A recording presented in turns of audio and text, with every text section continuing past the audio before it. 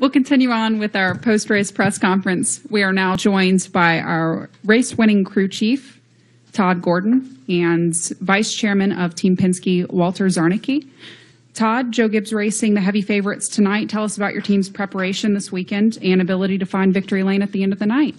Yeah, I felt like when we came in the weekend, and this is one of those racetracks that once a driver and a team figures out what they need to be successful, you can focus on that. And in practice, we weren't necessarily the fastest car here, but we had pretty good speed, and we had the right balance. And that's something that we build off of, and felt like in happy hour we really hit on something, and we worked on that, and obviously qualified. We didn't qualify in a pole, but we had a flat tire in the first session, so I thought that was a really good recovery for the guys to have a right rear going down and figure out how to get through the round to get another tire on. And fifth place qualifying effort was an accomplishment for the team and what they did. So pretty proud of everybody there, and pretty proud of the execution tonight. Joey definitely had long run speed, and those couple long runs that we had, it went almost 100 laps. We were really strong in the last half of it. And Walt, this is the team's second win in 3 races. Talk about the team's performance here lately and the win tonight. Well, I think the resurgence, I'll call it, after the first third of the season, which was pretty good after Daytona, of course, went into a little bit of a dry spell, but I think from a Team Penske perspective, things started to come together at Kentucky.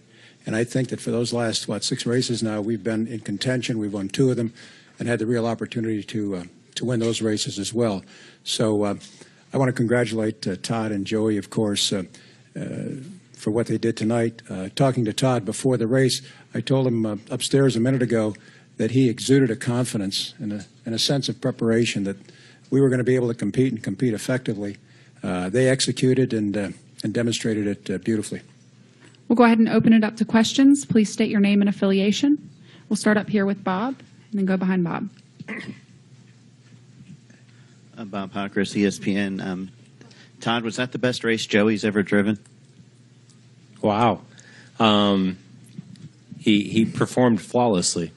Best race he's ever driven. I don't know. Daytona was pretty phenomenal.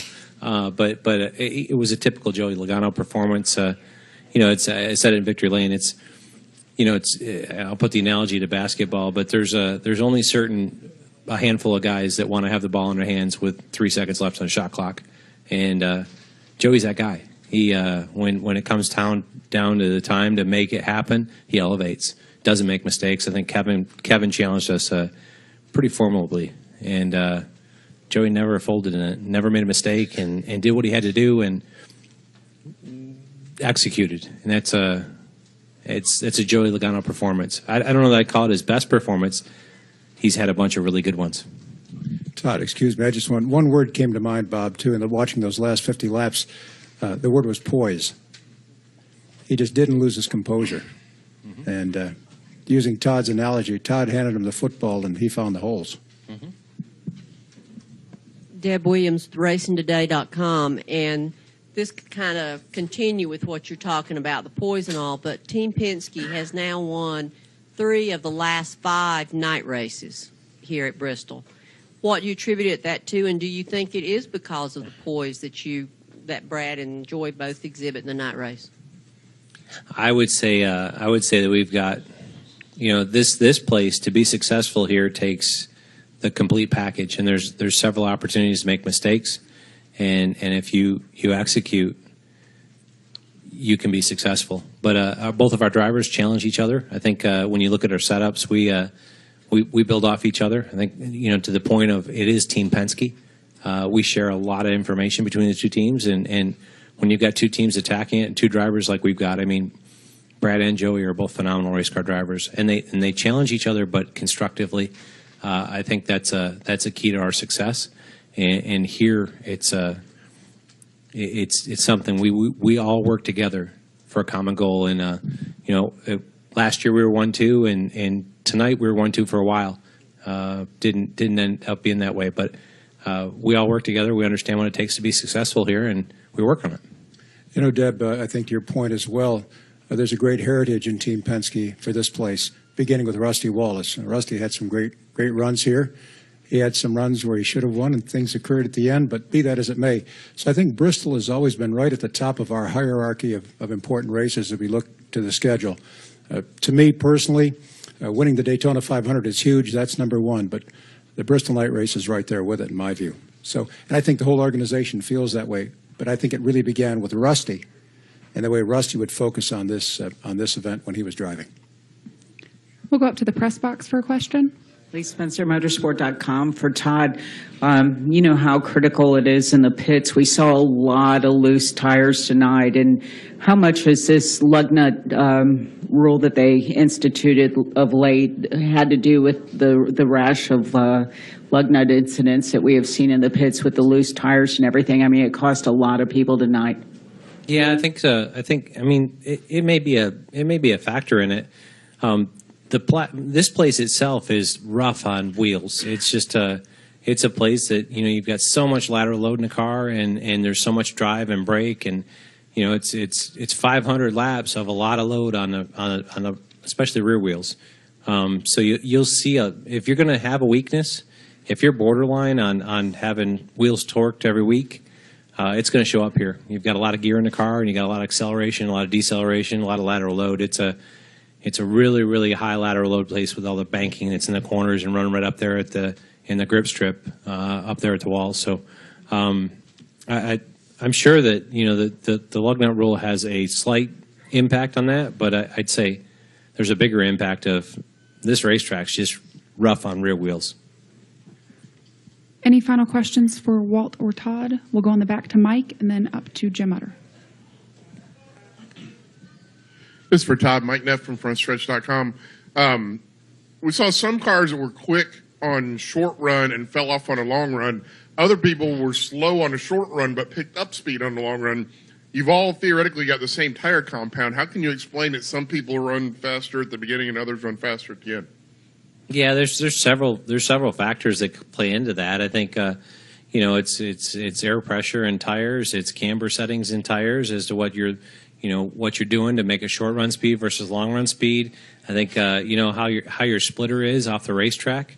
When you see tires build up through you look at these cars and the rotors are glowing in them, and glowing rotors are 1,400 degrees. So there's a big heat source in the middle of it, which builds the tire pressure up a bunch. As the tires build up, then the whole ride height of the car comes up, and if the splitter's on the racetrack, it makes them tight. So there may be guys that early in the run they're on a splitter and they just can't turn the way they need to make speed. But as the tires build up from the rotor heat and just from the grip heat, that splitter comes up and gets to a happy spot, and then their car works. So you'll see that, and that's stuff that we all work on as race teams as to how we feel the race strategy will play out to long runs and short runs, of whether you want to be good in a short run or good in a long run.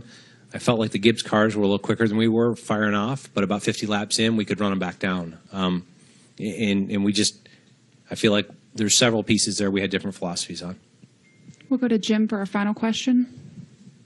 Jim Utter, motorsport.com. For both of you, we've often all talked about how sometimes people forget that Joey is just 25 because he's actually had so many years in the Cup Series.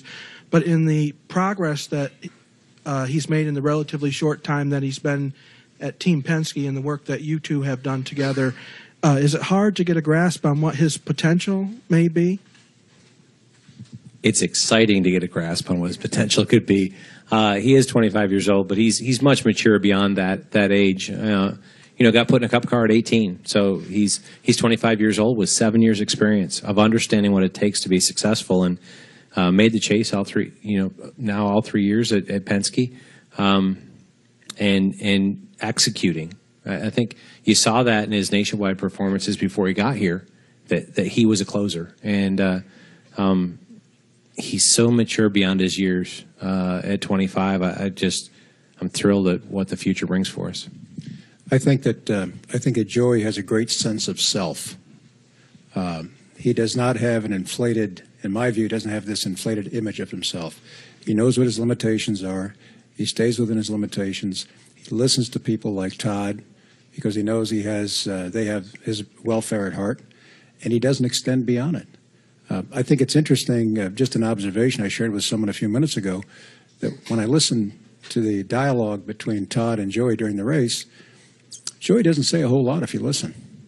He knows that he's executing. He has a great deal of confidence in Todd. So that's a person who's got a great, as I said, a sense of self, that he doesn't know better. He realizes he's part of the team, and he's not trying to extend beyond it. Having said that, he has tremendous potential. Tremendous potential. But right now, I think we're going to worry about Darlington, right? We're going to work on Homestead Test on Wednesday, right. and then we're going to worry about Darlington. All right, Walt and Todd, thank you for joining us tonight, and congratulations. Thank you. Thank you all.